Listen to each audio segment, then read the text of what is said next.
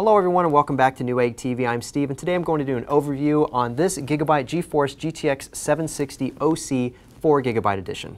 Okay, here's a look at the box. As you can see, of course, it is from GIGABYTE. It is the 4GB version and it is overclocked as in the OC version. It does include their WINDFORCE anti-turbulence cooling triple fan setup. Let me just go ahead and flip to the back so you can actually get a closer look at that particular fan setup. One thing to notice here, they do use the triangular cool technology, which is essentially triangular set plates to allow the wind to come down off the fan and dissipate across both sides of the heat pipes going this direction and that. I'll show you that in a little bit. Also, one other thing to recognize is in this particular version, they did use black painted metal as opposed to black plastic for the shroud. So let me go ahead and open up the box and show you the card. So here's everything inside of the box itself. We'll start first with the paperwork. It does come with the quick guide showing you how to install everything, and a couple graphics just showing you to make sure you have the proper power going to this particular card. And speaking of power, they do give you two adapters to give you the proper amount of power going to this particular card. First is a two 4-pin Molex to the 6-pin PCIe plug that will give you the power to this card, as well as it also takes a 4-pin. So if you don't have that on your particular PSU, you'll be able to use this adapter to go two 4-pin Molex to the 8-pin PCIe power.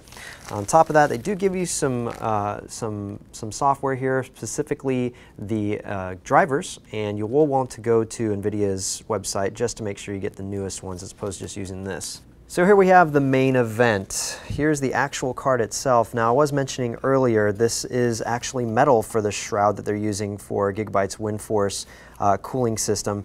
Now, it's metal as opposed to plastic for the other versions. Also, as I also mentioned, it comes with the 3 different fans here. They'll be blowing across the heat pipes and the fin array to keep this card nice and cool. Of course, they also have the copper heat pipes inside there too, quite a few of them actually, if you notice.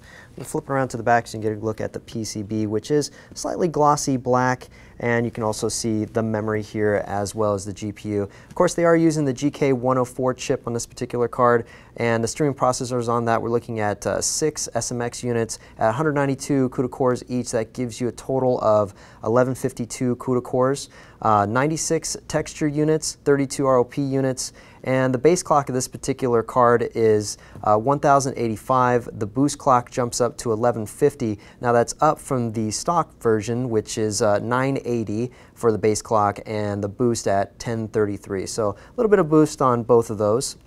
Memory clock, there's no change. It is still at 6008 megahertz. Now the memory, as you noticed here, is up from the normal 2 gigabytes to 4 gigabytes of GDDR5 memory with an interface that's 256-bit and a total memory bandwidth now of 192.26 gigabytes per second. Texture fill rate, we're looking at 94.1 gigatexels per second.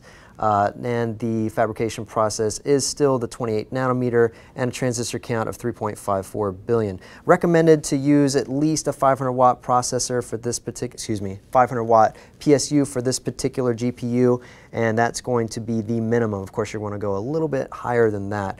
I also want to mention that it is PCIe 3.0, and at the bottom here, I wanted to show you those, as well as the very top, the 2 NVIDIA SLI fingers. Now you can run up to 4-way SLI on this particular card. Okay, I'll just tilt it to the top here to show you where the power will be plugged in. Here's the 8-pin and the 6-pin PEG ports for the power. I'll just flip this around to the front so you can see the rest of the ports here. Of course, we have the DVI slot and port, 2 of them, as well as HDMI and a display port. Okay everyone, that wraps up this overview of GIGABYTE's GeForce GTX 760 OC 4GB edition. If you like this video and you want to see more like it, click the like button. If you haven't already done so, click subscribe, and we'll see you guys soon.